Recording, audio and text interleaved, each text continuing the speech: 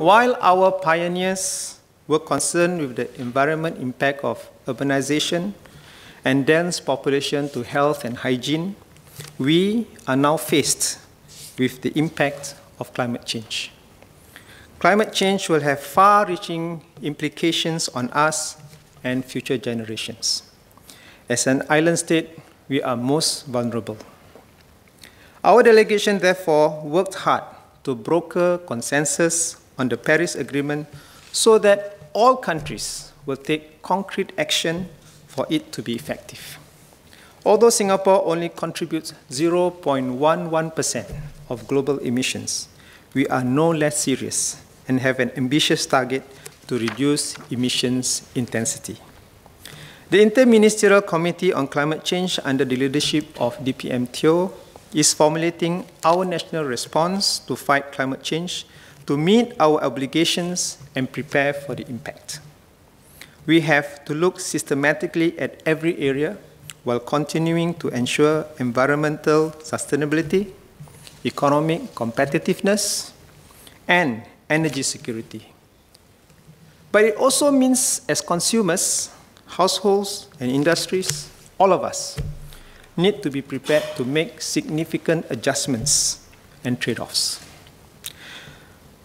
To reduce emissions, energy efficiency remains our key strategy. We will enhance existing policies and study the introduction of new measures to improve the energy efficiency of industrial equipment and processes, our buildings, and transportation. Although Singapore has limited alternative energy options, we can do more in terms of adopting solar energy. We have made progress towards increasing the deployment of solar energy to at least 350 megawatts by 2020.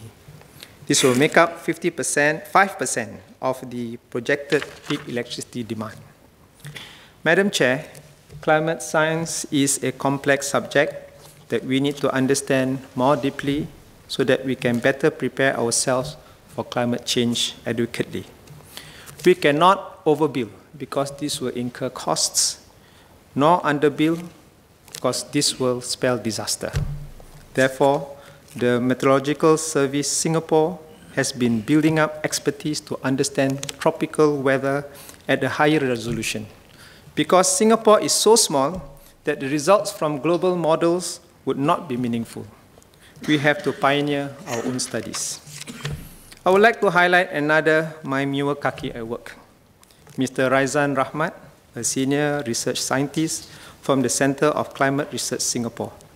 And his team worked hard for 2 years to effectively simulate 100 years of temperature, rainfall, wind, and sea level projections for Singapore and the region.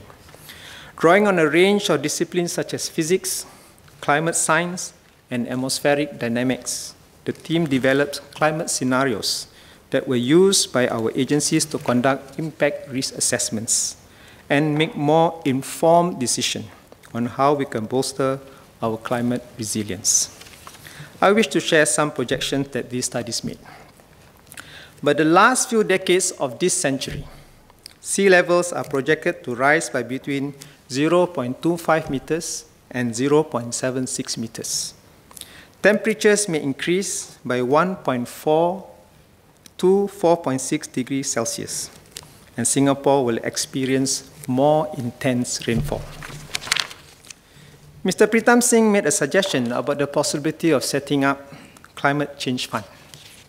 The government is taking concrete action to prepare for climate change. We have set aside funds for various sectors and agencies to build up capabilities in climate resilience and look at how we can develop more cost-effective solutions. For example, the government issued a call for proposals under the Land and Livability National Innovation Challenge for researchers to propose innovative solutions to reduce the ambient temperature in residential estates by 4 degrees Celsius, and not by air conditioning. The government is mindful of the potential fiscal costs of implementing climate change measures.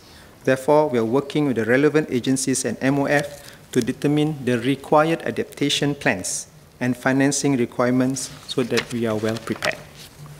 Currently, where it's practical, we have made hard structures to protect our coastlines. We are raising a stretch of Changi Coast Road and Nickel Drive to guard against sea level rise, and we expect this to be completed by mid-2016. These are just some examples of the measures we have taken to safeguard Singapore against rising sea levels. We are confident that Singapore is adequately protected from coastal inundation in the immediate future.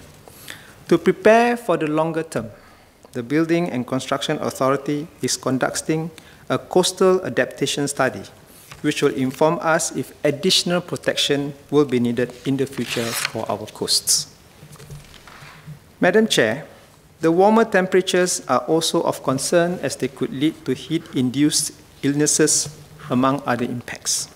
Government agencies have SOPs and safety guidelines on how to prevent and mitigate heat injury among vulnerable groups, as well as those involved in outdoor activities.